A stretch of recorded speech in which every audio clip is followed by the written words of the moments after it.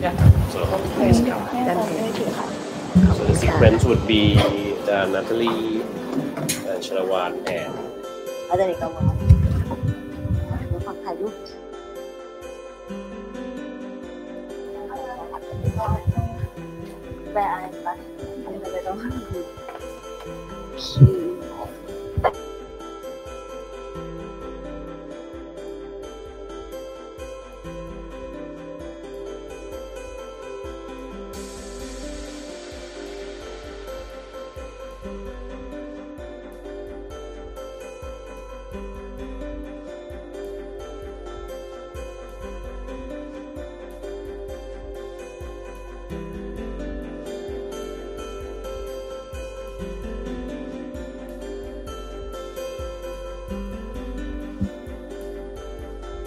Okay, test 1, 2, 3.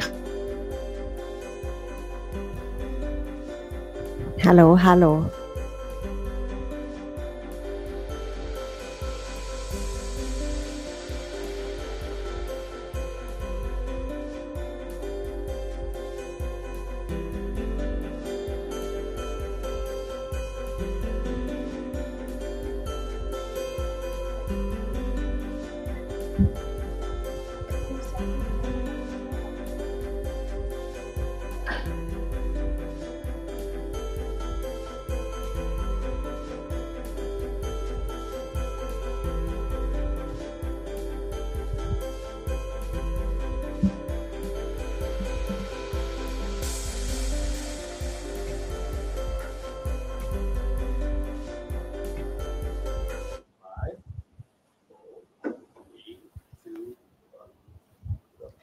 Good morning, everyone. Welcome to the Talk Series 23 by SoA+D Architecture Program, together with DES Lab, supported by Media Lab and Sparking Lab. My name is Dr.Acharawan. It is my pleasure to be the MC of this talk on behalf of SoA+D Architecture Program, KMUTT, University of Technology, Thonburi. Today, I am here with Kun Mossin, Dr.Acharawan Chutarat, and Ekawat Ophart Pongsakorn in the theme of leading sustainable change in the built environment. To discuss about the ideas relevant to the 17 Sustainable Design Development Goals in architectural design and the roles that architects should be taking today to strengthen the world's direction towards sustainability. Now allow me to introduce Dr.Acharawan Chutarat, the Head of Design for Environmental and Sustainable Development, DES Lab, for the opening of our talk today. Thank you very much, Indy. Greeting everyone. Good morning, and good morning our guests at Natalie, Mossin, and Ekawat. Thank you very much for visiting us, especially Natalie. She have gone all the way from Denmark to Bangkok and spent some time with us. And we are very honored to have her here. Actually, the purpose of this talk is actually to share our expertise and experience and knowledge and our thought on sustainability. And would like to inspire you guys as a young generation, what can we do? All right, and not only that, we would like to have that at the archive for our school as well. To outreach, also we have streaming today to outreach to the people. And actually, I have known our guest Natalie since 2018 in Bangladesh in Acacia conference, actually by the introduction of Ishtiaq, our good friend from Bangladesh, Dhaka. At that time, she showed us the book, actually, an architecture guide to the UN's SDG, the first version. And so I thought, oh, we should have that one to promote in Thai version. And that really inspired me. And that's how I know Natalie. And then we, under Thai Green Building Foundation, we initiate the book with the inspiration from her book. And then it's very good chance that Natalie, yeah, this is the book, yeah, from us. You guys can also download the digital version on the website, on the Thai Green Building Institute website. And then in the past summer, our School of Architecture also had a chance to visit Copenhagen, Denmark. You know, our professor Ekawat, me, also Indy, and some of our students to visit the UIA World Congress, World Architecture Congress, organized by Natalie Mossin, and it's very inspiring and it's eye-opening for our students, naka. And so that's how we really think this is very good topic, and we should really share to many of us as much as we can. So it here come to have our talk today, naka, and we hope that everyone can learn and benefits from our talk. And thank you very much for coming. And yes, over to you. Thank you, Dan. As mentioned before, our theme today is leading sustainable change in the built environment. And here, our speakers have prepared 3 topics, which are the roles of architects leading sustainable change in built environment, integrating SDGs in design and education processes, case study in north of Thailand, and Decode selected sustainable architecture for community, to share with everyone in this room and on the online platform. And now we will start with the first session with the role of architects leading sustainable change in built environment by Natalie Mossin, the head of Institute at the Royal Danish Academy, Institute of Architecture and Technology, and the President of Congress for the UIA World Congress of Architects 2023, Sustainable Future Leaves No One Behind. I'll pass it to you. Thank you so much, and thank you so much for this introduction. It's a pleasure to be here. I'm really happy that that it's possible to be together here today. Some of what I will say, I mean, I know that you all, through the good work done here, I know that you already know the SDGs. So, and there'll be more on that in the second talk. So I'll dive into talking about how we can then scale up and get more like these good examples in the very near future. And let's see if I can. So recently, my team published this book, Innovation of Nothing. I'll get back to why we call it Innovation of Nothing. I'll take you through some of the concepts from that volume, and that's also available as a resource, as a ISO document if you want to dive into it. And I've put in a bit more content in this lecture than there'll be time within the 25 minutes. So again, for those who are interested, we can share the slides, because then there'll be a bit more info than what I have time to share now. Basically, so why do we need to lead sustainable innovation in the built environment? We have a climate and biodiversity crisis. We just this morning talked about how it's felt acutely on this campus with the water rising. We cannot solve these problems by building as usual. We need new practice, new means of action, new means of innovation and problem solving. Then this planetary crisis is also a crisis of overconsumption, overproduction, and maybe sometimes overconstruction. That's where the nothing or the reduction comes in. So we need to innovate, but we also need to develop our abilities to engage in planet-centered innovation to reach those goals. Let's see. So I'll introduce 3. Did I skip one? No, I don't think I did. So I'll introduce 3 concepts, and of course you know them, but we need to talk about what does it mean that something is sustainable? Why do we need that? How do we enable innovation to happen? What is innovation leadership? And then I want to talk about subtraction as a solution model. How can we solve this crisis, or how can we also solve this crisis by sometimes doing less or subtracting from our solutions? And the image you see is of one of the SDG pavilions erected in Copenhagen this summer, where what used to be a historical Danish building tradition of using thatch is reinvented for an industrialized age and an urban context. Yeah, it's changing here. It will change there as well, I think. Oh yeah, here it is. So first, the concept of sustainability.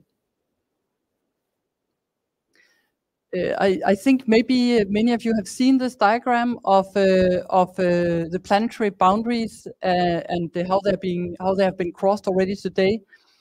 Because when we talk about what is sustainability, it's really the essence of that is to provide the opportunity for future generations to prosper on this planet the same way we have a chance to prosper. And that means that we must operate within planetary boundaries. Already today, 6 of the 9 boundaries are crossed, and we can feel that and experience that all over the world. So this is urgent. What you see on that slide is a call for action, because if we carry on as we do today, the conditions that our children and grandchildren and their children will live in will be much different from today because of the rapid changes. We need to roll that back. We need to operate within the safe space of the planet. A way to express that, and a very powerful way to express that, are the UN's 17 Sustainable Development Goals, which you luckily have already been introduced to very much, and which you'll hear more about in the next lecture. But this, of course, there's always details, but the 17 goals are really the best tool we have to understand where we need to go, because they bring together social sustainability and environmental sustainability, and we cannot achieve what we need to achieve without considering the complexity of what the 17 goals show together. One example, again, because these slides will be fairly dry, so just to also give you some architecture, one example of what can it mean to take serious the planetary boundaries, the challenge of environmental sustainability is shown in this small extension of a rural school in Denmark. It's built by the renowned company Henning Larsen Architects. And what they try to do here is to demonstrate how material choice, when done strategically, can really help us towards a building practice that is within the safe operating space of the planet. So here it's local bio-based materials and materials that can store more carbon than they emit. So this project is not absolutely sustainable in the sense that there's still more way to go. For instance, there's still use of metal screws for the foundation and other things that you could take forward in the next project. But this project goes a long way towards showing that you can use something as humble and simple as the straw, the leftover from our big in Denmark production of wheat, and create these walls of straw bale, and they are done industrialized. Henning Larsen did this project to try to push a sustainable practice, because nobody wants to do this for the first time. But this small school, this small extension, they could do it. And now, because they have done it and the results are good, and you have really great indoor climate in that space, and people like the school, now bigger clients say, okay, we are ready to do this as well. So now Henning Larsen Architects have a huge project of about 50,000 square feet coming up using this product as a wall construction system. That could not have happened without the willingness to do that first innovative project. But then how do we, what is innovation? What do we mean with that? And now comes some fairly dry slides. And I've written quite a bit on these slides, so you can, those who are interested can revisit later. But basically, when we talk about innovation, it's not just an idea. It's an implemented idea. And that's the core of understanding what we need by innovation. It's moving an idea of something that could be done differently into practice. Some innovations are fundamentally new. Many ideas are incrementally new. There's something new about them, but it doesn't have to be all new. For instance, the thatch that I showed in that pavilion from the harbor is a historically used material in Denmark, but it's then reinvented for a new age and a new purpose. So I think it's important that we also acknowledge and appreciate innovation when we transfer a known solution from one area to another, from one time to another. It does not have to be fundamentally new, but it can be used in a new context, and the effect is new. So we should look at, when we look at innovation, we should look at how are we helping change a practice today that's not meeting today's need. When we do that, we can draw on all kinds of other fields, other knowledge domains at other periods of time. And by reapplying that to the new problems, that's innovation. It's also important to think about the fact that there are different types of innovation, because as architects, we tend to think that innovation must be the product. It has a new look, it implements a new component, but it could also be that we build in a different way, that we innovate the process of how to do things by, for instance, training local craftsmen. It could also be, or with this example of the bigger project that the Henning Larsen's architects are doing in the straw bale, a field next to that building site will be used to produce the straw. So you're creating a novel kind of infrastructure by producing material right next to the building site. That's not a product innovation, that's a process innovation. You could also say that we need sale and customer innovation. Could we, for instance, quite often architects are, or business innovation, quite often architects are given their fee on the basis of how much we do. So if we suggest an extra big project, we will get an extra big fee. But maybe when we are consuming too much on this planet, maybe sometimes we need to advise the client that they could do a bit fewer square meters, but have more quality in those square meters. How do we then innovate in our business model so that we as architects are compensated for moving that solution in the right direction rather than punished for doing fewer square meters? And innovation happens at many levels. Sometimes as architects, we get a bit frustrated over the barriers and we say, okay, it has to happen at the level of society. How can I do this when the economic structures, when the laws governing architecture are the same? Because we do need that change at a societal level, but we also can create change at industry level, and we can create it at company level, and we can even create innovation in the individual projects. So it's important, of course, in understanding innovation to see those levels and push for those high-level innovations, but to remain hopeful and be able to have agency in our practice as architects, we should know that we can start also at company level. And then we can band together in our architectural associations to work at industry level and eventually at the level of society. And then what we will also encounter often is that there is a lot of investment in what we already have. Architecture is an industry where there's a lot of material investments in production methods as they are today. People who own an aluminium factory want to continue to produce aluminium windows because that's how they make their fortune. There's a lot of investment in the way things are now. A lot of people prosper from doing things exactly as are today. And that's also important to understand because we need the change, but when we then encounter, say we have a great idea to how to do things more sustainably and we don't understand why not everybody doing this. It's such a good improvement.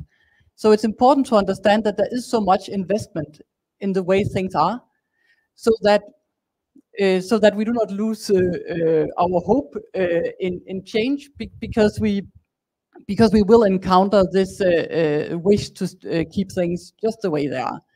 And the way to counter that is to work with niches. Find that one client, find that great engineer, find those craftsmen, that contractor who are interested and has an engagement like yourself in doing something better. because then architecture has a wonderful, wonderful way of changing people's understanding of what is possible once it's realized. So once you have that little school I showed you before, you can get the next project. So if you find the good people like that school board, those craftsmen, and you get something done that shows a way forward, and that's again like all these wonderful examples in the SDG guide, then you can point to that and you can get hopefully that bigger scale and eventually change the mainstream. But it can be very good to know how much investment there is the status quo as it is today, and then try to find those people with whom you can make that niche to get started and to show the mainstream practice that something else is possible.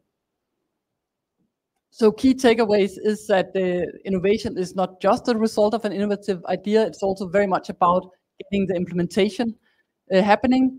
Innovation at a big scale happens when we manage to push on all kinds of levels, both from companies, from the culture, what people demand, the resources available to us, the sort of the structures around governing laws and so on.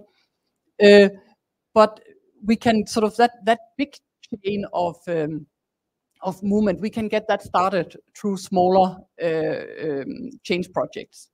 And we can investigate how architecture can move cultural norms and generate this legitimacy for different kind of projects. Like again, the small straw bale house. Before you have it, people would say, I don't want to live in a straw bale house. That seems less solid than all the stuff we've been doing all the 20th century. So you need to see it. You need to experience a good indoor climate to then feel, yeah, hey, this is actually a good solution for where I am in the world today. So we need to so to get those results, we need to understand the system we're operating within and what's holding it back, and find a path to actually create change. Sorry, going the wrong way here. And then an example of innovation is this project from France. There's I suppose you also here have a lot of 20th century concrete slab housing blocks, and some of them are in need of renovations or are not up to date in the indoor climate and functionality. So this project also needed an improved energy performance, but the architects were very innovative. So they did a classic insulation scheme on the north facade, but in the south, rather than insulating just with a layer of insulation, they created insulation by adding a new space. So this new space create an additional living space. It improves and changes the layouts of the flats, and it also changes the perception of this block by the whole community who was looking, because in France, in these suburbs, there's also some social stigma sometimes to these houses, but actually the architects found out that the people living there love the house. So helping also to for the house to stay, but be regarded in a more positive way by the surroundings, were also important social innovation, adding to the social sustainability. So the architects solved the task they were giving by improving the energy performance, but they were truly innovative in adding co-benefits that are so much larger than simply the lower energy bill. And it's a house that it's a project that deserves closer examination, but they just worked very carefully, both within and outside the systems. They did more than they were asked for. They did it in a clever way where they could add this without people having to be relocated. This could be constructed while the building was in use. And they also, because it's this middle layer that's not fully inside, they could also add it within the French system governing housing in these areas without changing the rent, which is super important for low-cost housing, because it does not count as indoor square meters. So a very, very elegant project within something that's actually quite, I think for many architects would have looked like a very constrained, a very normal assignment, improve the energy performance of this block, do it and move on. They did so much more with that. And then this a challenge of also sometimes thinking of subtraction as a solution model. And quite often we're very used to adding when we solve problems. And of course, that not just in architecture, but overall, we're quite often rewarded to add when there's a problem. So if somebody, well, we need a space to do this, then as an architect, oh, I can create such a space and add it to your building. That's the normal way of doing things. And research has shown a tendency to adding rather subtracting across fields. And what you see on the in the image is a clinical research where a lot of people were asked to stabilize this roof of this little Lego model, even rewarded in the solving to use as little material as possible. What you could have done is simply take one Lego away and lower the roof. What basically everybody did was adding bricks to stabilize the roof at that higher level. And what the clinical researchers, this is a psychological study, what it basically shows is just that we often tend to default. We just right away go to adding and then solve. It takes a bit more thinking and a bit more effort to think about, could I subtract something and have an equally good solution? And we are not as easily rewarded for that, and that's another problem. But I think that's also some of what Rem Koolhaas tried to show at the Fundamentals Venice Biennale in 2014 with this installation in the main exhibition. He was showing how much we add, and sometimes by adding all of that technology, what he's showing in this space, we're taking away the whole spatial experience. So I think that was a very strong exhibition worth revisiting in these times, and one that was pointing towards some of the things we need to do today. So the example I brought here is Baumslaber Eberle's headquarters for themselves, called 2226 Lusenau. This was probably only possible because this architectural company was had enough resources to build their own headquarters. They probably would never have gotten a client to do this because they have created a house with no heating, cooling, or mechanical ventilation. And this is in a climate that changes quite a lot over the seasons. And still, through the design itself, the building at all time have an office interior between 22 and 26 centimeters, which is the ordinary demand by clients in this context. The reason they could do it is that they work very carefully. They know the amount of people working in the house. They know what they're doing, the amount of electrical equipment adding heat, like computers and so on. And then they worked with the building itself, with natural ventilation, with the thickness of the walls, with the daylight, to create this kind of building where it's the architecture that solves the heating and cooling and ventilation, not mechanical systems. So this is a way and an example of subtracting a lot of systems. They got added ceiling height, of course, because they did not need all that stuff you saw in the Rem Koolhaas picture, and you get some other qualities of the building, and you save the environment from the impact of all that production of all those ducts and the maintenance of them. But what they had to do was to spend more hours, more architectural hours, more engineering hours. There was more thought put into this process. So, so what I think Baumslaber Eberle showed is that it is possible to take away some of the layers we have added over time, and that's not adding, not helping the environment, not helping the architecture, but that it probably takes additional mental work. And to begin to think like that takes some mental work as well, but can maybe be trained in architecture school. And now I should begin to think of the time, I think. How much time left? 8 minutes. Because then I will not go too much into these roles. You can get the PDF if you want, but basically, we in doing this book, we interviewed companies who have succeeded in going from an innovative idea to implementation. One of them is SoA+D, a modern industrial product inspired by the way seaweed was used traditionally in Denmark. And what we could see looking across those cases was that you can take many roles in helping in leading sustainable innovation.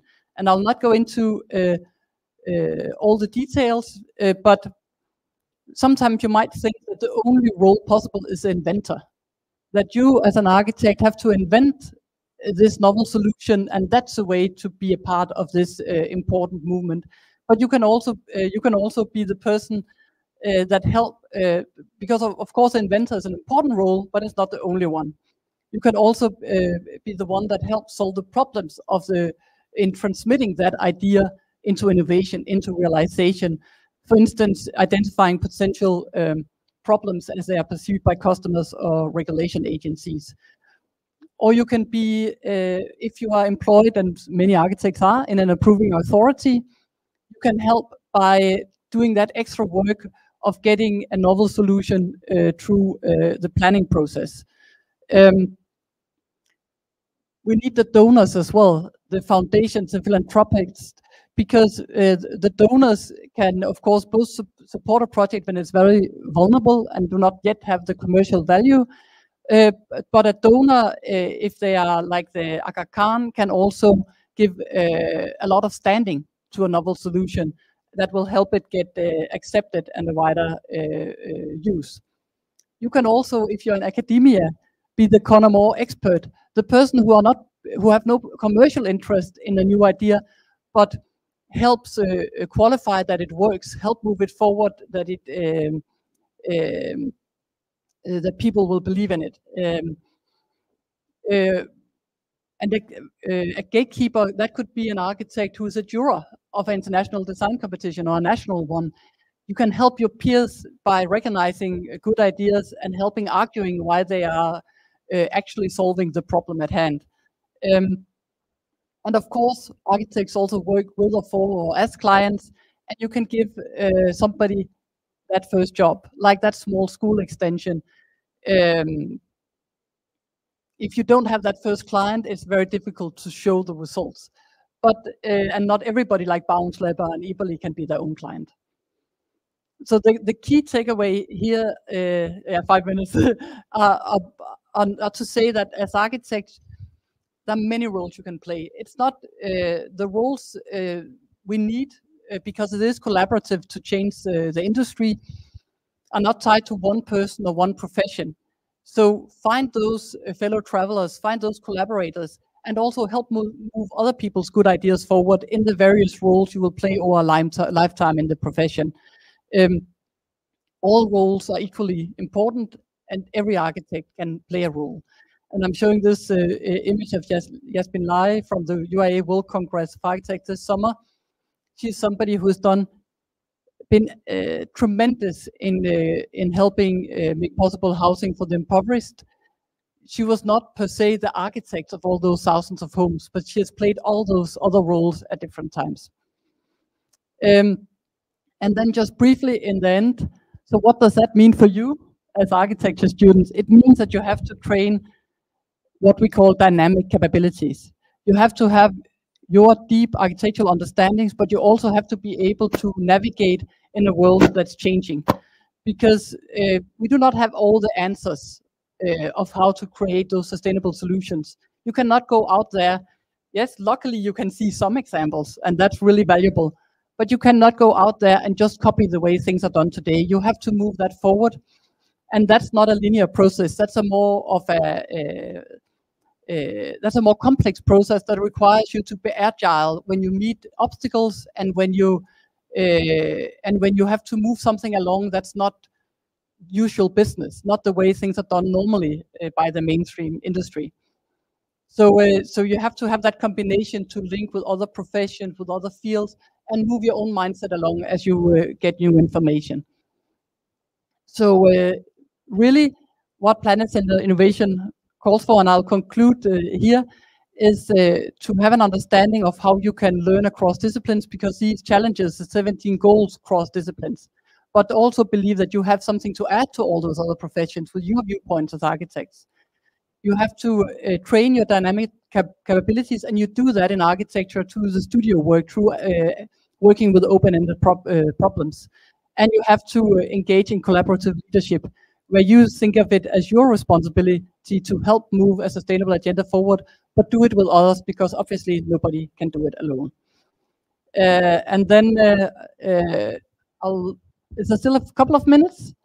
Then I just wanted to show very briefly some examples of how some of the master students at the Royal Danish Academy Institute of Architecture and Technology are working with these things. So these are just a few slides. I'll not have time to give you all the details of the projects. Maybe we can talk after the session.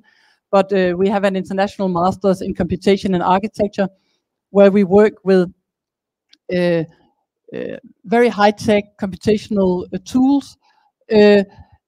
But we do that also to be able to move material practices, to for instance, use all of the wood, because we can know more about where we need the high quality wood. Whereas during industrialization, we have sort of thrown away half and only used high quality because that's so easy, you can use that everywhere. But really, we need to use these advanced tools to reconnect with an ability to use the whole trunk once we take it down. And that's just one example. We also have a master's program called Settlement Ecology and Tectonics, where we work very material-based and do these physical experiments with craftsmen, with producers from all of the industry, to get that to get those sort of knowledge flows where we find out what can we learn from those other fields, how can that move our practice forward, how can we help what they're doing. In this case, to sort of work with this theme of the thatch as a modern cladding material. And we have a master's program called Architecture and Extreme Environments, where every year we go on a field trip to a place in the world where climate change is especially felt, to try to propose solutions, test them, and then go back and learn in the projects we're doing. And again, working closely in the field between intellectual research, artistic practice, and the architectural proposal. And then I will not have time to go into the Copenhagen principles, but I think that might be could be a lead into the next presentation, because at the World Congress this summer, at the conclusion, we presented 10 principles that can then be interpreted for local adaptation to accompany discussions on the SDGs. What can architecture do, and how should we, in principle, work to contribute to the full? So with that, I'll just thank you very much for your time, and look forward to hearing the next presentations. Thank you. Thank you, Natalie Mossin, for your incredible insight on the roles of architects in sustainability. Natalie will be with us again for the Q&A session at the end. For everyone here, please keep your question in mind, and for everyone online, you can send us your question in the comment section. Thank you, Natalie. Now, we'll continue to the second session on the topic of integrating SDG in design and education processes, case studies in north of Thailand by Dr.Acharawan Chutarat, the head of the Building Technology and Innovation track, the head of design for environmental and sustainable development, DES Lab, and former chairperson for architecture program of SoA+D KMUTT. Please welcome Dr. Acharawan. Thank you very much, Indy. Okay, so I think one more. No.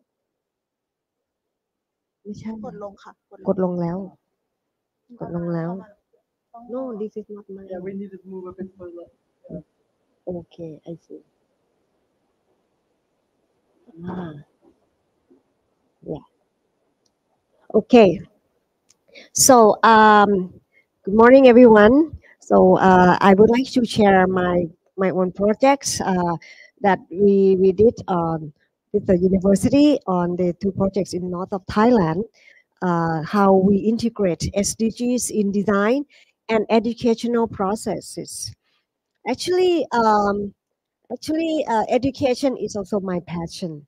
Also, environment is my passion. That's how I become professors, and I aware in the environment, and therefore I thought how in my roles how can I make good impact to society. And so with a lot of thought, so okay, yes, first I become educator, and then how educator can do anything. So not only that, in parallel, we do the design professional as well as community services, and also help on the professional groups as well. So I would like to share as the educator, design for community, as well as the was the immediate past chair of the Acacia Committee on Green and Sustainable Architecture, as well as secretary of Thai Green Building Foundation.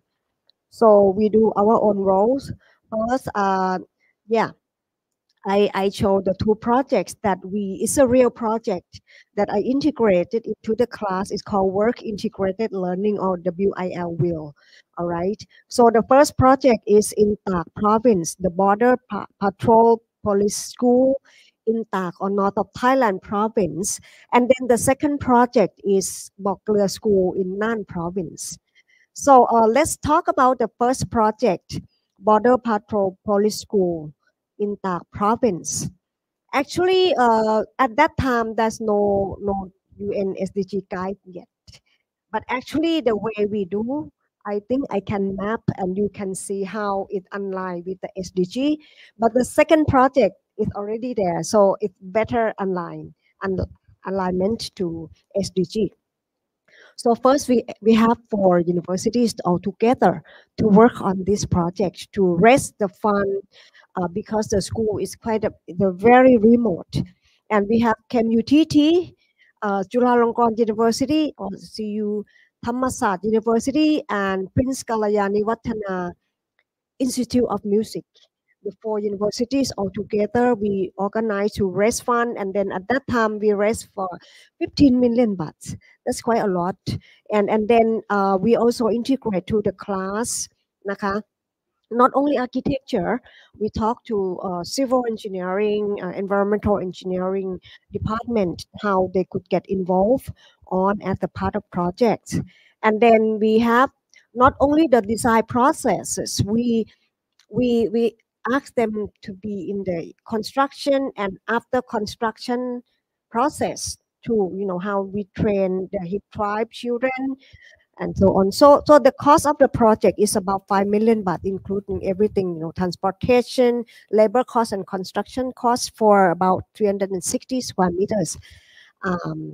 Yeah. So this is the fundraising activities where we have our admin of the university and of the school for the fundraising, and I also integrated into some classes for them to help designing and then evaluate the building performance, how is the thermal comfort, and also the wind ventilation, well-being, as well as the water collection. Actually, we started from the needs of the people. We went to the site and then we identify obstacles and underlying issues. What are critical problems there? You see, Tak province and Tha Tong Yang is quite far, but you know where that is? It's near Mewadi in Myanmar. You just cross the border. And then to come from Bangkok, it takes from 8 to 9 hours. So then for construction, we cannot build traditional because then the transportation cost will make the building more expensive. And then you see the road, there's no concrete, it's like a dirt road, and then there are available woods, but they cut some local wood. So we have to also train the people to be aware of. And then the second issue is about water. It seems like there are a lot of water available. However, this site, this school where Chulalongkorn students, they go every year for volunteer development camp, and there's a problem with the skin rash, and then many of them went to hospitals. So I thought, what happened? So I asked the environmental professors to take samples of water to test. Oh my God, there are 4 sources of water: underground water, canals, lakes, and so on, all contaminated with the metals, with the heavy metals, because some of the manufacture there. Anyway, so we thought we have to collect the rainwater, all right, and to filtering water at the very principle, and they cannot drink water, all right. So we have to have clean water. And then sometimes when it rains, they don't have electricity because it's at the end of the line of electricity is not very stable. So the second thing that we need to do is the electricity. And they have only 3 lecturers, 3 teachers, and hundreds of students. I asked how do they learn. They said they cannot teach all the classes. They have only 3 professors.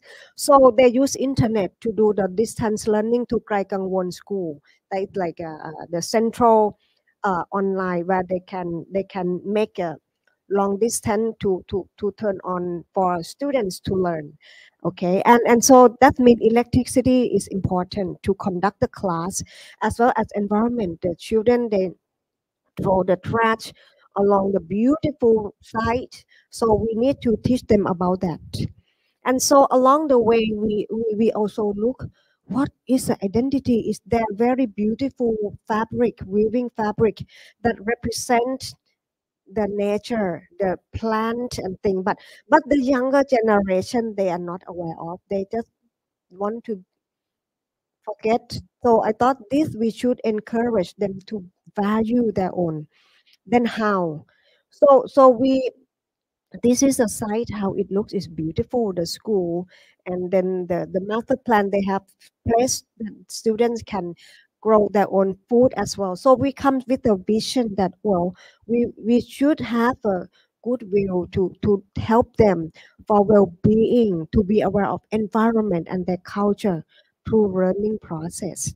All right, so that is our vision. So we came with several strategies like rainwater collection, prefabrication techniques, not at a container, but at the panels and pieces, and then we ship it there.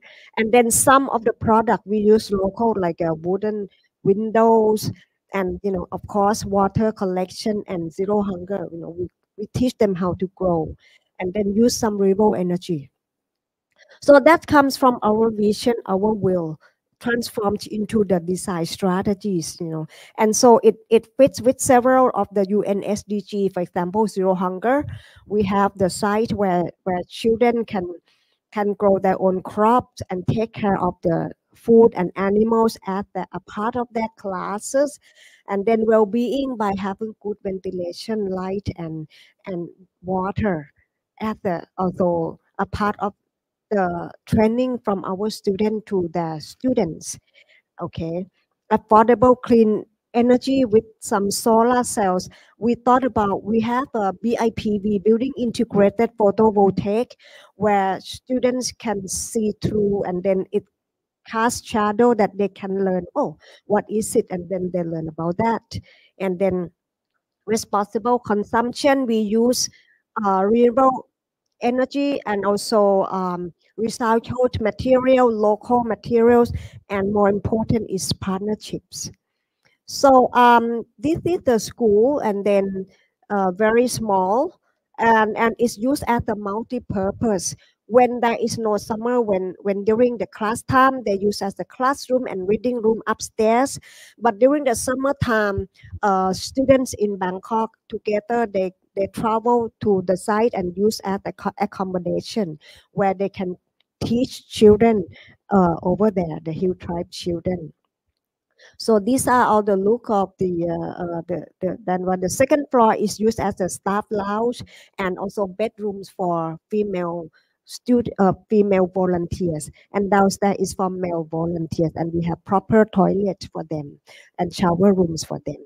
Yes, and So these are the site where it is, and it's quite simple and mimic the Papagayo is like huge tribal form of the building, and also integrate solar cell in the front and integrated daylighting into the class. Yes, having also rainwater collection, and to be aware of their culture, we study on the east, the west side of the facade, to have the CNC cut and enlarge the fabric patterns to the facade, and it casts a very nice shadow on the circulations, and so they are aware of, and then they pass it every day. And then the room is high, and then with some natural light and wind, and also slidable windows. And then on the roof we have the recycle from the milk carton as the roof materials, with reflective material color, with insulation as well. Also, we developed the sliding door, but yeah, we use local to do that, and then recycled furniture materials for furniture.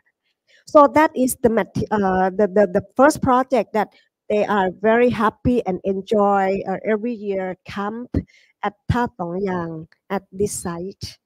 Then let's come to the next site is Bok Lua School. It's a female dormitory in Nan province. And then of course the university has got the funding from the private fund from the Princess Sirinton uh, private office to sponsor this one. Is cost about 15 million baht to build this one, almost 1,000 square meter site. Okay, and why do they need dormitory? Because the Hill tribe, they stay very far, like 50 kilometers, 70 kilometers away, and they don't have many schools. So we need to build a dormitory for them to stay, and then they go back during the weekend. And of course, we establish a good team, good partners. Yeah, KMUTT, SoA+D, also civil engineering by the help of Ajahn Game,นะคะ, as a designer. And then we with Sanki construction, steel construction company, because there's earthquake around that area, so we shall have the steel structure. All right, and then together with some sponsor from Saint-Gobain, TOA, and SDG. Actually, yesterday Saint-Gobain also visited the building because they innovate the new plaster. They said the plaster on the wall is kind of flexible. With the earthquake, it won't crack. So they went there to check their performance of the building. I also need to go back to check how students they live in the dormitory, how happy they are, what's the quality of the building, something like that. Anyway, we thought the concept we should. This is a dormitory at the school. We thought, why don't building to become a teacher for children? The school as a teacher. So okay. So during the design processes, of course, we have our students and environmental students to come and to talk to them to get the requirement. And during the construction at the end, we also train them, not only students who will stay, but teachers as well. We also develop the QR code everywhere for them to learn. All right. Well, they have the cell phone, of course. Yeah. And yeah. So actually, of course, it rains a lot. We see the opportunity to use water. We collect water. It's very moist and very cold during winter time, and hot and humid during summertime. So it's necessary to have very thin building, not too deep, for natural ventilation and light for the thermal comfort. And when the dormitory, they cannot have 2 person per room because it's in the rural area. So they stay 12 students per room. So we have to design quiet, and quite a good living. And then they have problem with drying their clothes because it's very humid. If the clothes won't dry, it's very smelly and fungus. So we have to design the roof at the end of the roof to have the glass in order to let the sun radiation to dry out the clothes. so we can contribute to positive values. And I listened to Natalie. I thought, we should have first goodwill and positive attitude, good listening skills in order to really combine everything to come true. All right, so yes, we align with the SDG and also education and reduce resource consumption by having another modular system. All right, and then we have also, of course, integrate with the landscape design to have that grow and integrate with lecturer there at the part of the class that students take care of their own plot of plant.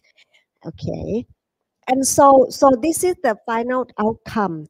The building cross orientation, the south they get the solar cell, zero hunger, and then well-being, good, not too much noise. We did also questionnaire before they move in at the existing dormitory. Oh, they said they cannot sleep because of the noise disturbance. So the good noise, and then not so much noise, good education for them, water collection, and so PV, as well as the school act as the central of community. They have like a market and then incubation for students in front of the school for them to be able to practice startup coffee shop, for example, startup art and craft shop for students to learn, as well as the partnership with community, with sponsors, with school, universities. So this really align with the SDG. So we integrating design in overall context and in urban fabric to make it accessible and inclusive and share with enlighten environment. Okay. So landscape, we have bioswale. We work with the landscape professor to grow the plant that the water left from the sewer system can be bioswale from the rain, and then water harvest, and then utilize potential from the solar and the wind with some local identity on the brick and the pattern of the fabric for the daylight, and utilize prefabrication technique. This is the plan where the north is up above. You see, we collect a lot of water, rainwater, on the upper hill. So when there is no electricity, they can get the water to the down to the lower level by gravity.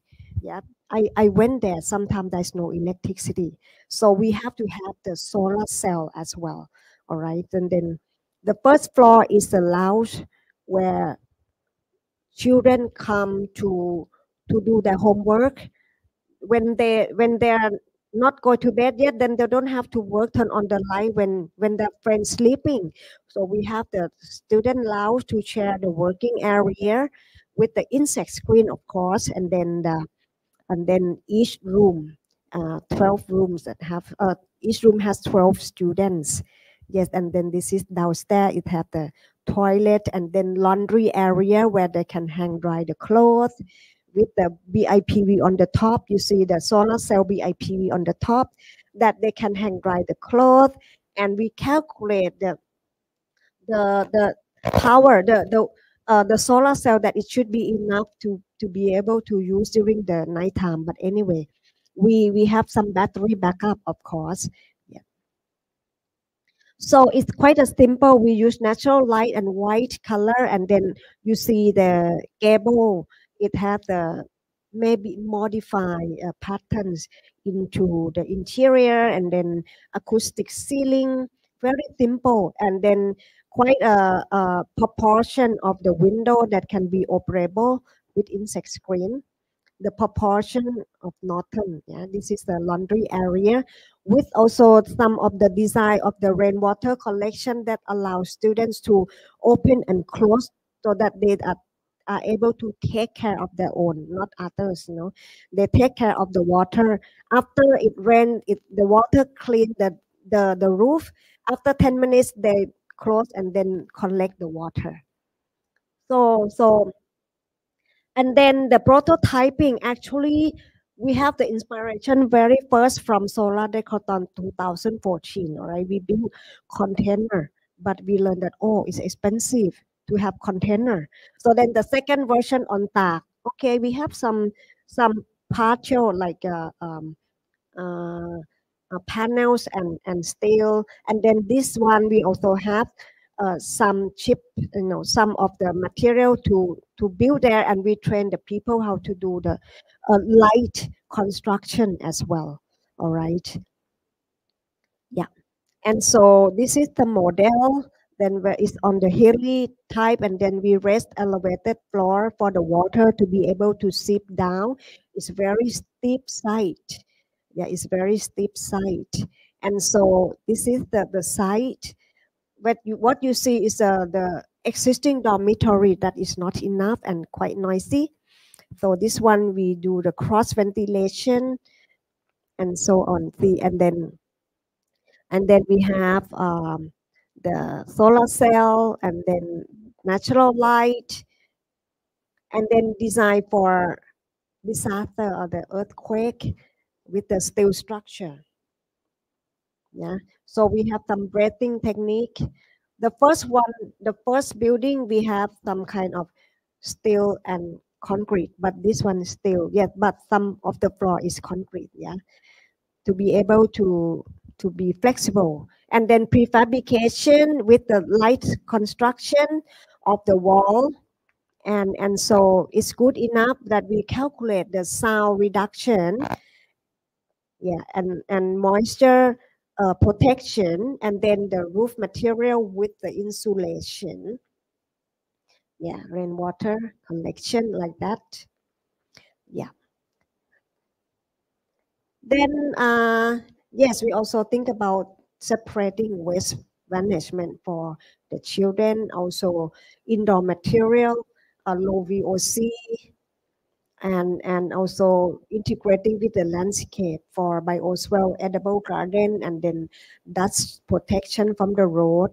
And then we also went to measure before, at the existing dormitory, and ask them how they prefer, how do they feel. But then after COVID, I need to go back again to measure the new, how they experience in the dormitory. So yeah.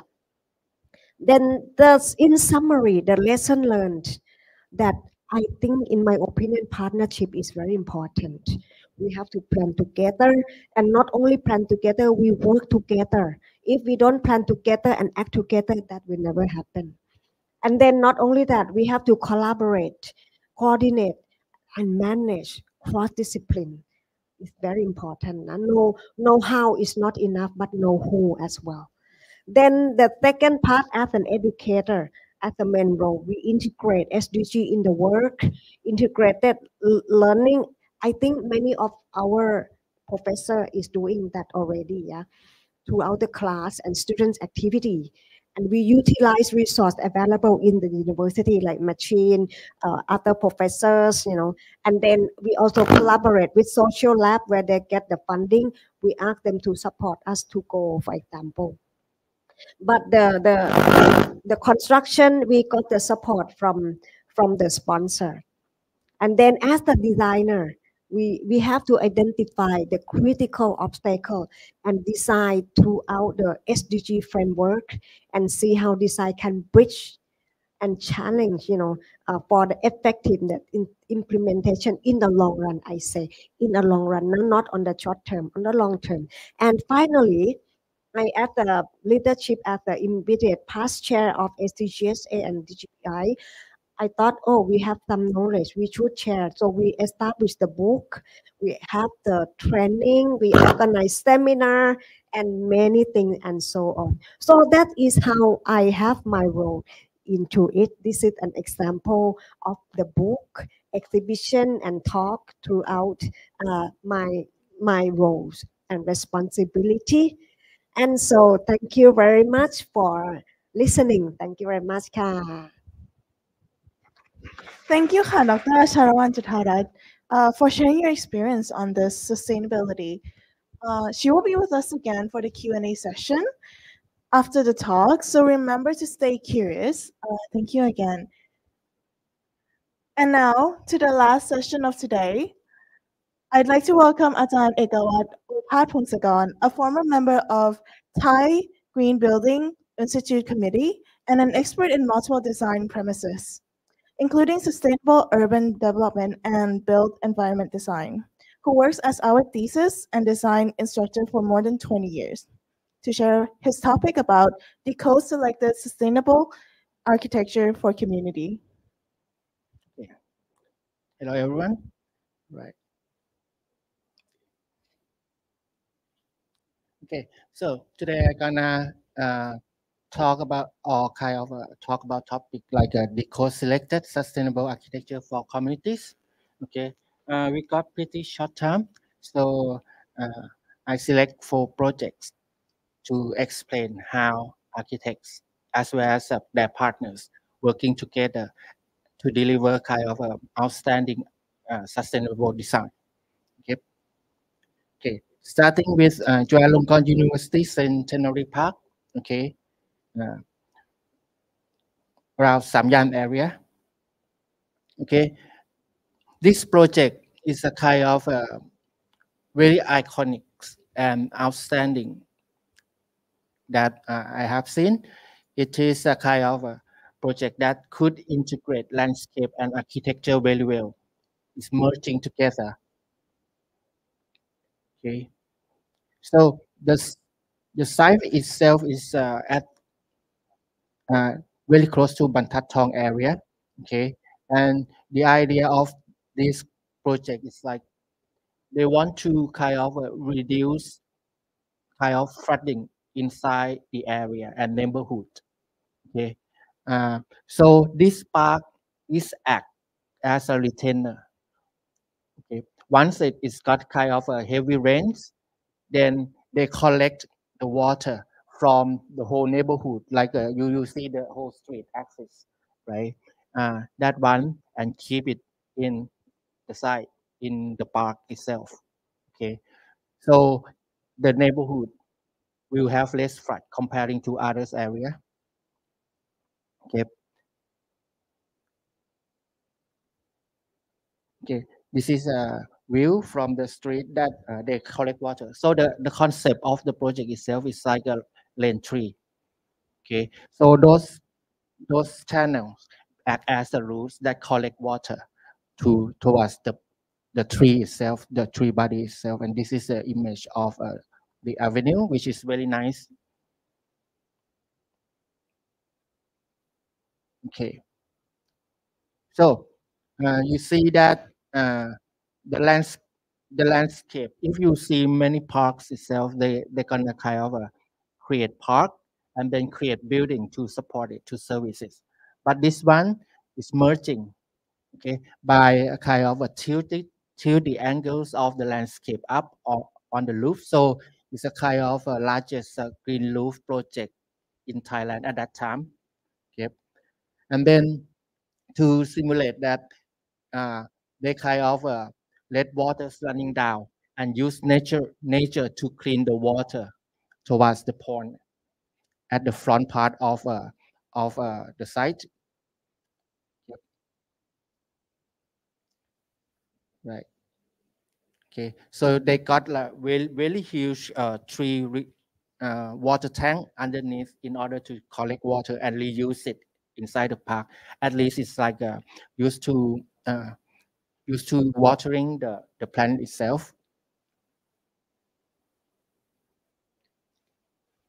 Okay, and along the way you see that they got different type of plants. It's that help to clean the water.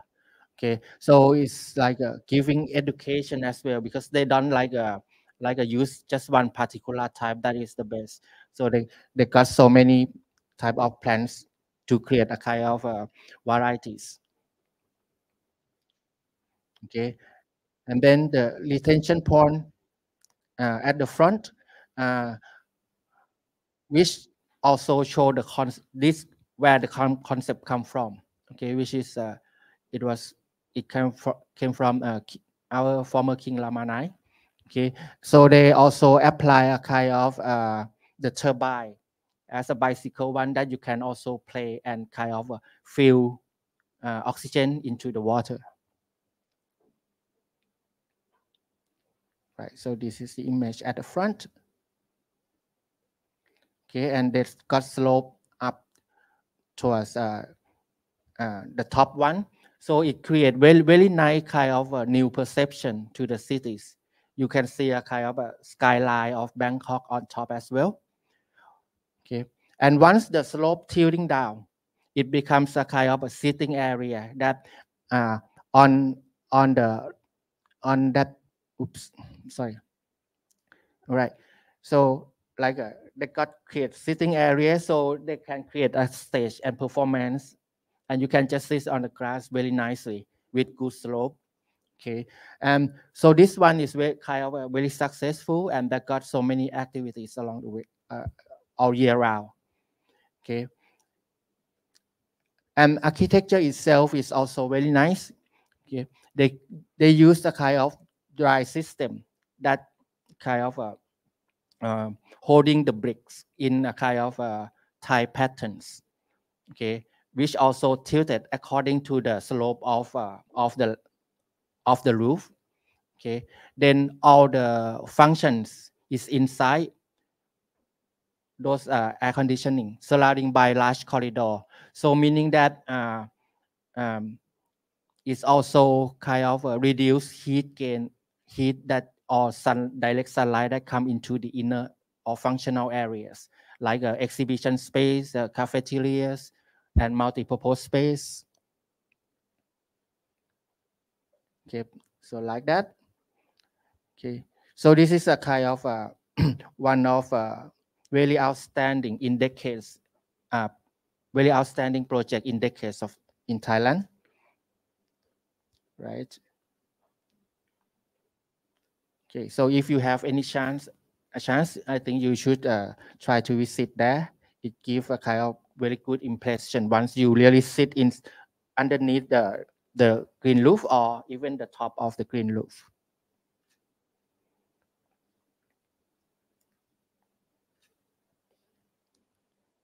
Right.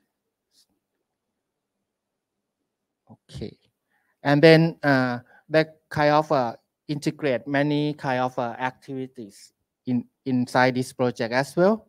Okay, so kids can just enjoy, as well as that got 8 outdoor classroom define different topics like herb rooms, gravel rooms, bamboo rooms, earth rooms, wine rooms, forest rooms, stone room, and sand rooms at the site as the position that you can see. Okay, for example, this is a forest room. So students or people can also kind of doing activities inside different rooms themselves. Okay.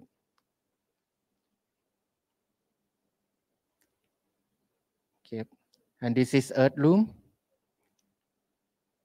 which have a kind of a zigzag walkway along the way that you can also have fun with it. And then this is wine room.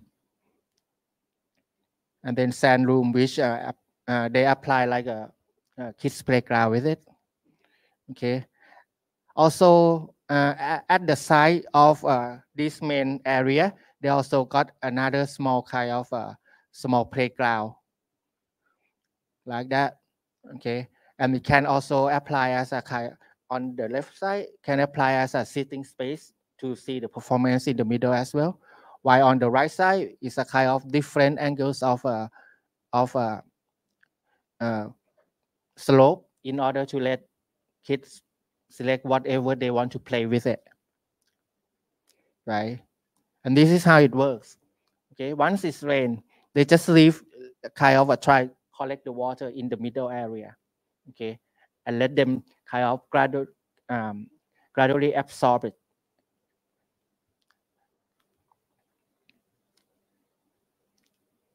Right, this is a construction.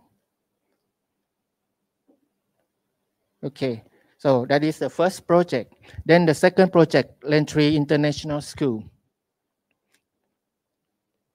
Okay, in this project, they got 2 very large trees inside the site. So the designer figure out a way to kind of embrace the tree by creating two different courtyards. Okay, so so the forms of the building come from that concept, become S-curve around the tree. Okay, so one courtyard is act as an active or support active activities, while another one more kind of um, um, more of a studying space. Okay, and the green dwell, the project designers are really kind of keen in terms of sustainable design and energy design. Okay, so they check everything that how to make the wind flows inside the project very well, as well as how to reduce heat gain.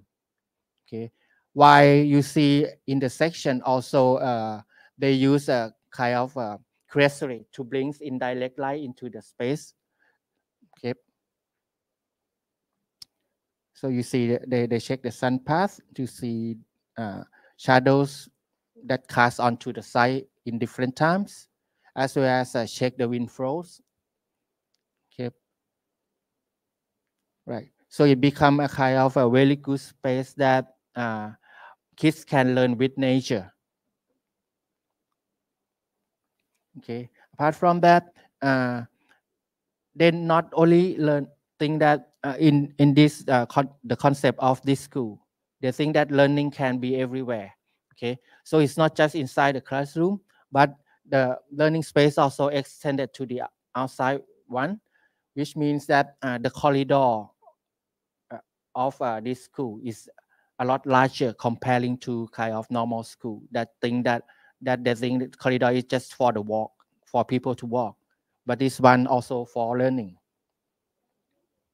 Okay, so you see the condition of the lighting inside the space is very nice. Okay, so during the day they don't have to turn on the light at all. Okay.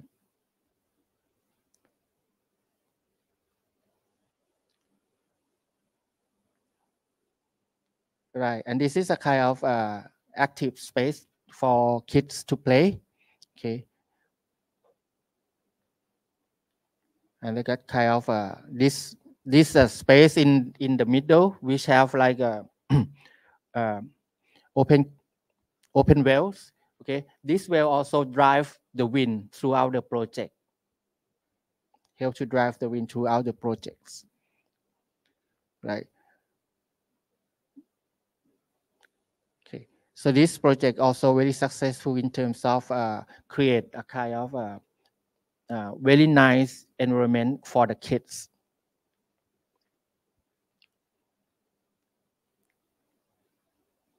All right. The next project is more kind of a commercials. In the past, mostly once we're talking about shopping mall, okay, we always think about department store, big department store that fully air conditions. Okay, but then after around 2000s, okay, that got many companies that try to brings back like a kind of a shop house, but in a kind of modern forms.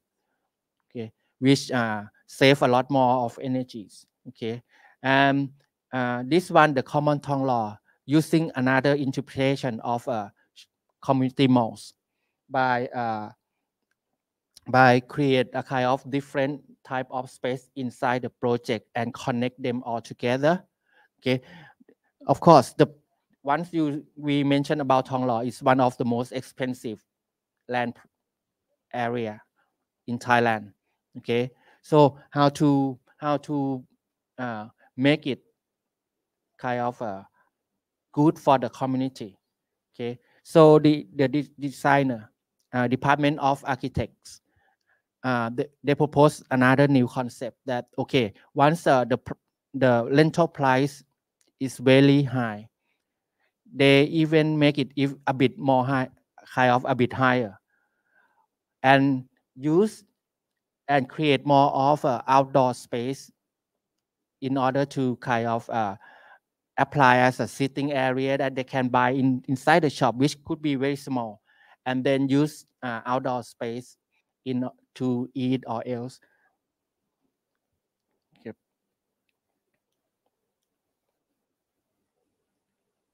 Right. So this is a plan that actually is a simple box, but he shift the openings. Okay. So once you walk in, you see that it's become a very. It's not like you stay inside a building. It's like you still somehow outside. Okay. This one another project, just examples of a new community malls at that time. Okay. So this one, architects really create very nice environment for the community that people can share along the walkway, create the step that you can sit and eat and dining. Okay. Right. And then the open well that kind of shift rather than like a one straight open well, he shift the open wells. So the wind inside is kind of more dynamic comparing to a very still one. Apart from that, with the enhance of a fan system on the roof, okay, one is blowing winds down, one is blowing wind up. So it's create more kind of a circulation inside the space. Right. Okay, so you see this one is well, you can always see the sun or feel the outside world.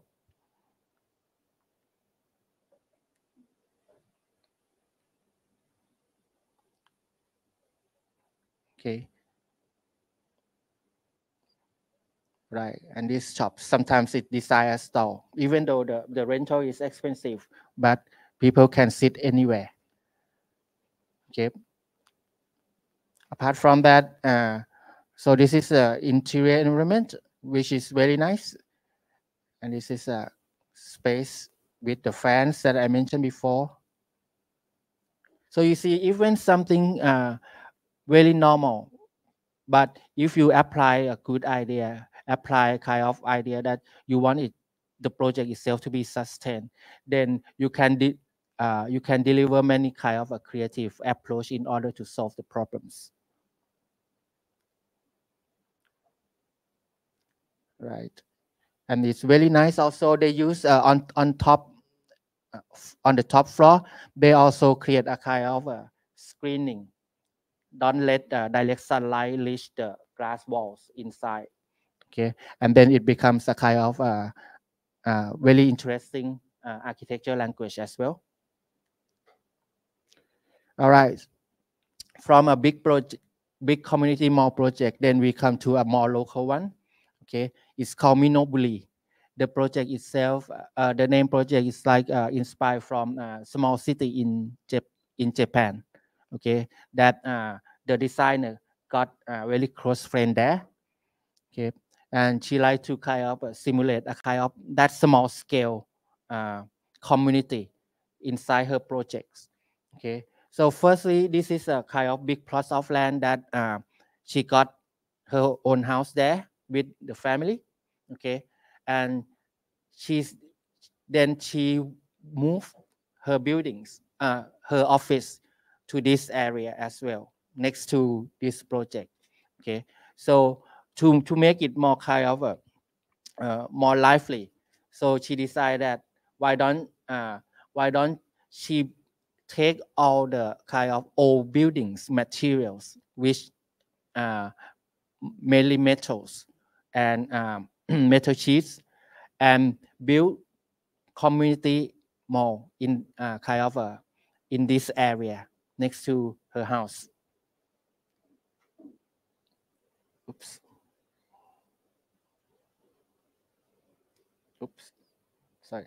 So the project itself is very small. Okay, and then they got the water, the pond areas that cleaning up the water inside the project as well. Okay.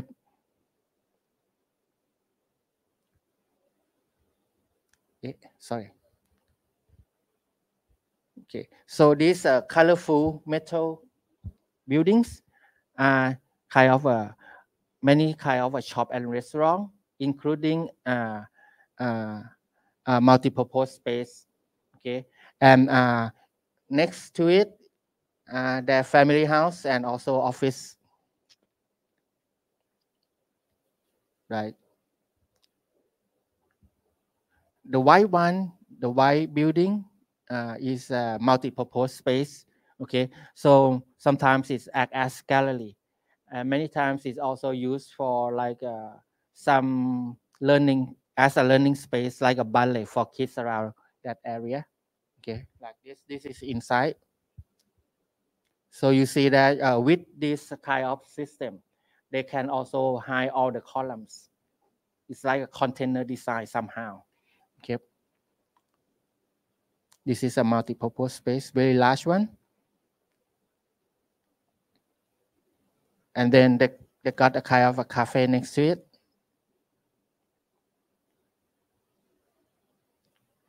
Right, that this is a space inside, which is very nice. And in order to kind of brings people in, okay, then this is a kind of a kids space for free that kids in that area can come and play and enjoy the space, which is very nice. Inside, they can just go in there like a house within house. Okay, and some of small restaurant, cafe. This one is restaurant.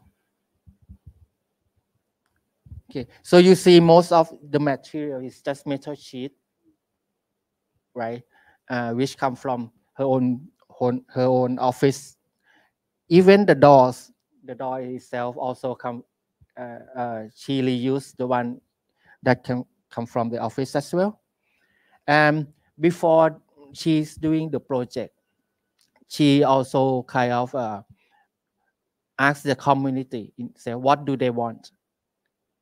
So it becomes her program, including this one, the basketball court, because actually before they got public basketball court, but it being demolished to create governmental buildings there. So people around there have no basketball court anymore. So she kind of create this one for them. And at the back, she divide in many plots. So people that want to grow their own plants can kind of come here and rent the space, which nowadays also developed as a kind of nice walking track for people outside to come and exercise. Okay, and even the chicken that she treat herself during COVID time, then it becomes a kind of another selling point for her. She can sell a lot of eggs, organic eggs, of course. Okay, and this Minobuli designed by a case studio, which are always dealing with communities. Okay, so I show you the way they deal with the community a little bit. Okay, so she always go to many kind of local communities and try to help developing their conditions. Okay, but they're not just like okay, I want to build this, but they really ask people in the community to join and share the ideas before making the decisions. Okay, so they got kind of many projects that she did for the communities. And this is her house, which is really nice, and firstly use old structure and apply a new one with it. So those kind of wooden ribs that's wrap around come from the old house as well. Okay.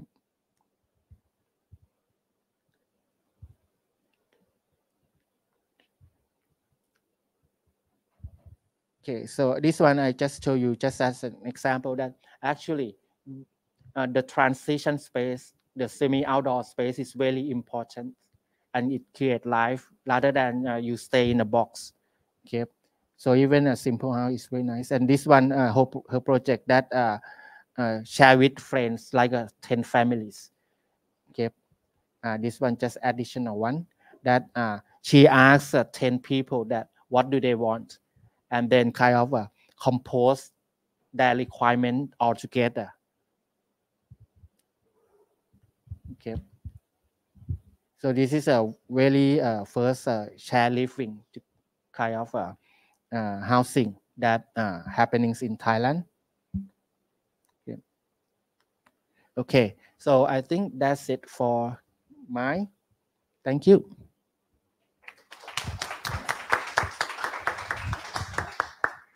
Thank you, Ekawat. Thank you for your thought-provoking perception on the sustainable designs on each of the case studies. Now we'll move on to the Q&A session. Is there anyone in this classroom that would like to ask a question to all of our 3 lecturers today?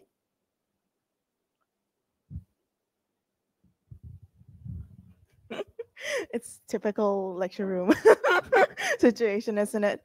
Oh!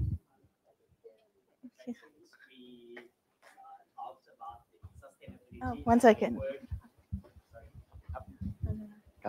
And I have worked and have been working with many sustainable projects. Some questions were raised, like when we will consider the word sustainability, like some says the sustainability projects will be counted from the finished of the project and then when we use it, or will that be counted from the starting of the design to the finish of the project and when we use it, or we are going to count the word sustainability from the beginning of the material, like let's say if we use trees, if we use timber as a structure, should we count it like 100 years ago as a sustainability? So my question is, what is the definition of sustainability that we can discuss today, and when we should count as the beginning of the word sustainability? I think that going back to thinking about the planetary boundaries, then really all phases of the life cycle counts. Because if you look at the impact of the planet, that does not start and end with construction or usage. So that means that if you look at it in a planetary context, we have to consider all phases. As architects, you could say that begins maybe not 100 years ago, but it begins with a consideration of materials already in use from 100 years ago, and with consideration of site and culture that stretches back. So in that sense, of course, the decisions on a given site happened located in today or in the time where you get engaged. But there are resources already at play. So in that sense, I think you're very right to say there is a dimension that points back. What the resources have already been extracted, are already in play, and what value do they have? How can they be considered forward, as the last example showed? And then, of course, thinking about when you cut down a tree, do we use the whole tree or only 40%? When we then have finished construction, how much energy in use, how robust is the project for a flood or a storm or a different use in the future, because the planet will consider all phases. Thank you very much, Natalie. I think I agree with you, and in addition to hers, we should have a boundary of the project, and not only that, I think also we think about the process. Not only material making, but I think the involvement of the community and also resources that we use. Yeah, so there are many dimensions. Yeah. Anyway, thank you, Katan Game. Any more questions? We have a question from a student here. So hello, I am from the Philippines. So like my country ranks low in environmental sustainability. So I'm like curious on how I could openly introduce sustainable architecture as a student and like as a starting architect in the future, because like I think my country is not that open to it still, because we're stuck in like the old generation and like old techniques of architecture. So I want to know how. Well, I think you have some. I think there are other people thinking like you. I've had some great online engagement with the student organization of the architects of the Philippines. So I think there are some like-minded people of the young generation, and that's a starting point, because it's difficult to change an industry on your own. Of course, we can all do something, but it's easier if you do it in collaboration and in partnership with others. But I think again, we cannot wait until the governments have done all the necessary changes. We need to start in our own practice. And I think a way to start as a student is to look at the SDGs when you go into a design project as a student, because you're quite free to challenge yourself and your projects. Consider material choice, consider social value, consider the water and the land. So when you, and then you train your ability to use, to think about these parameters in your design, and you train your ability to present those designs to your teachers. And that training you can use as you go forward. But of course, being, let's say, newly graduated and the youngest employee at a company, it can also be hard to then experience, well, everybody's just, taking decisions as usual and asking how much can we squeeze out of the site, how many units can we get in at how low a cost, and nobody may be asking about could we do this in a smarter way. And I think our students at the academy are also experiencing this disconnect between how a lot of commercial buildings are erected, and then the knowledge that you will bring into your profession about what we need to do. So that's also why we sort of try to talk about those roles and understanding that quite difficult path for new sustainable practice, because hopefully you will not be overwhelmed by the fact that business as usual seems to be carrying on, but find those opportunities to move the individual project. So maybe you're working on a project as a junior architect and you cannot change everything, but you could suggest something about the capturing of rainwater, or you could suggest something about natural ventilation that can be accepted in that context. So at least something happens. Some things get a little better accessibility maybe, but it is not easy. So I would also suggest that if you can seek out workplaces where there are somebody who's trying to do something. And I think, and I'm saying that when I meet with heads of established offices, I'm telling them, please remember that if you do not engage, you will not be able to attract new talent. Because of course you will also look at when you go into your first position as a graduate architect, of course you need to be offered the position, but you also need to accept it. They also need you. So I think we have to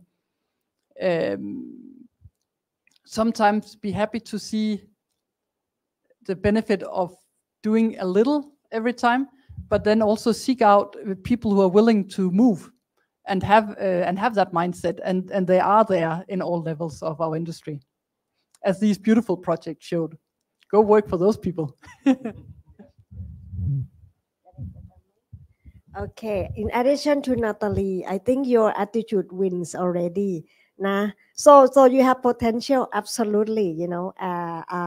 Then every movement, every of your move, every of your activity counts. It's like butterfly effect.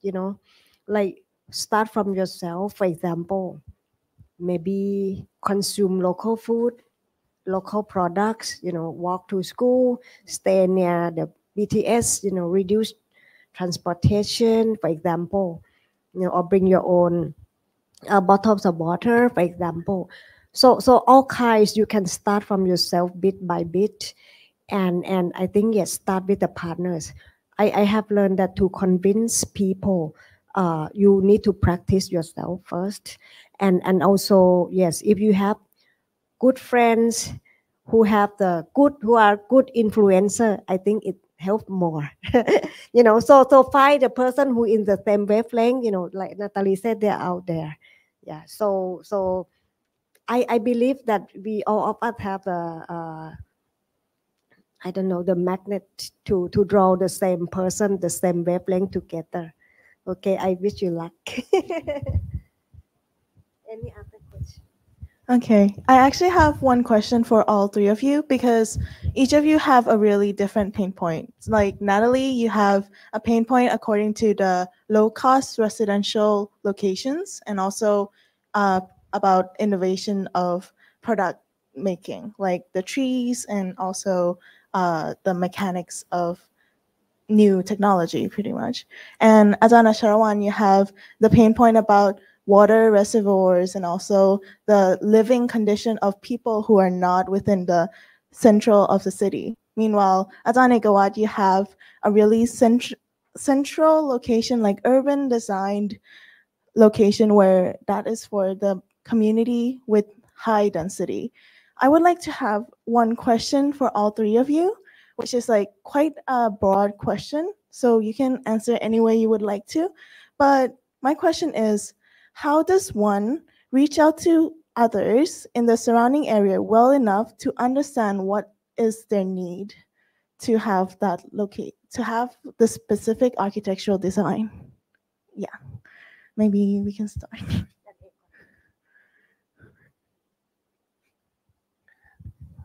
Well, actually, to understand architecture is not easy. Okay, but the most important part is once you really experience it. So if we as architects can provide many good examples in reality, and people kind of go and see and also stay in it, they will feel more. And once they will feel, they know that, okay, this one is good. Then why don't they try to also achieve it as well, right? Probably starting with house. Okay, if you make a kind of a very nice house, very sustained, many people might like to see, come and visit more and more. So you know that, okay, this project is good in what sense? Okay, sustainable design. Then also use this approach. Okay, let people experience it, feel it. Apart from you just put it in internet or in the book, that to me is not enough. Okay, so we got to start with practice all the time, like the first question from the floor as well, right? It's a very good question, and we could discuss it for hours. But it makes me think of a conversation I had with Jan Gehl. Do you know Jan Gehl? Life Between Houses.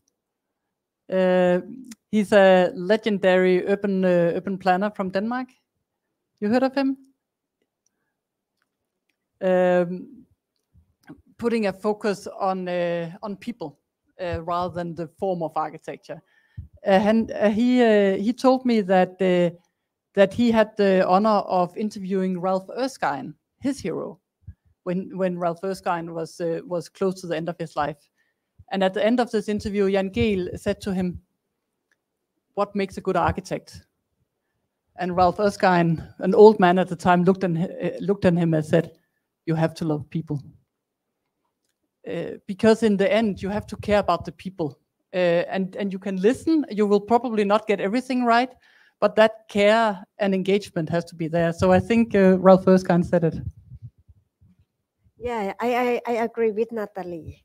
Yeah, like my exam of the project, it's better to go to the site, for thesis students. Yeah, you need to go to the site. You don't just Google and you understand about the people and the site. Go to the site, talk to the people, feel the people, right?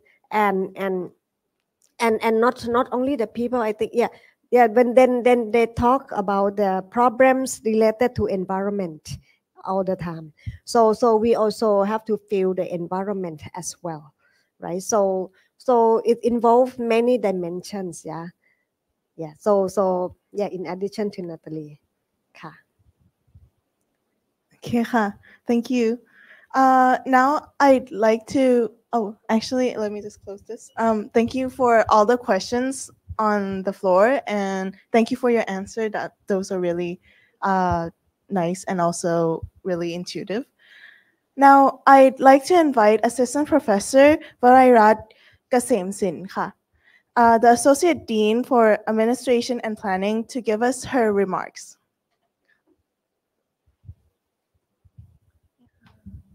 Thank you, Andy. Everyone, good morning. This is just a great talk, and I feel like really relaxed and enjoyable listening to this and get a lot of knowledge. So as a conclusion for the SoA+D Talk Series 23, Leading Sustainable Change in the Built Environment, I would like to express my gratitude to our insightful guests, Kun Natalie Mossin, Dr.Acharawan Chutarat, and Ajahn Ekawat Ophart Pongsakorn.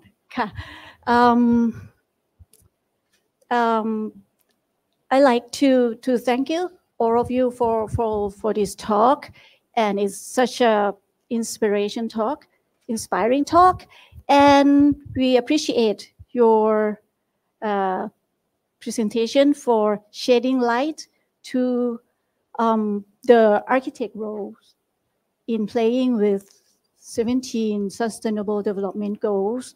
And there's so many activities and suggestions that you have already suggested our students and, and the audience to play in the critical roles that architect can do for the world. And yes, thank you very much.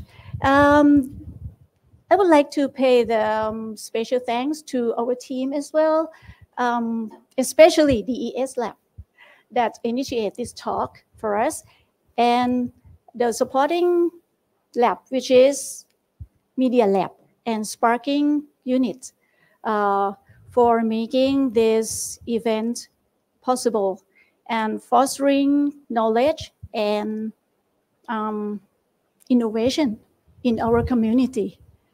And most importantly, I would like to take this opportunity on behalf of School of Architecture and Design, KMUTT University of Technology, Thonburi, to expand my gratitude to our special guest, Kun Natalie Mossin, for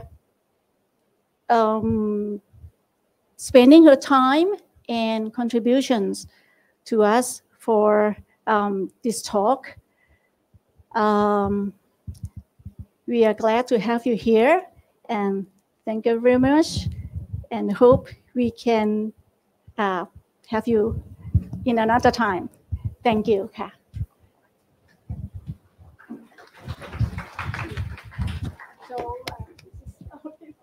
Thank you very much. Thank you. Thank you so much for having me here.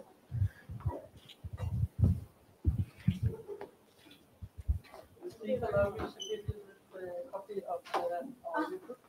Wow. Thank you.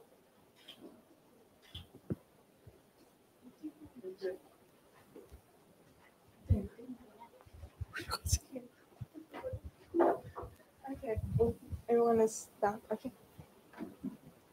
Okay, this is it for our talk series 23 by SoA+D Architecture Program, together with DES Lab, supported by Media Lab and Sparking Lab. Thank you, Kun Natalie Mossin, Dr.Acharawan Chutarat, and Ajahn Ekawat Ophart Pongsakorn for this very educational session. I have learned a lot about sustainable design today, And I hope everyone here and those who are watching online as well did as well. Thank you very much. ค่ะ สวัสดีค่ะ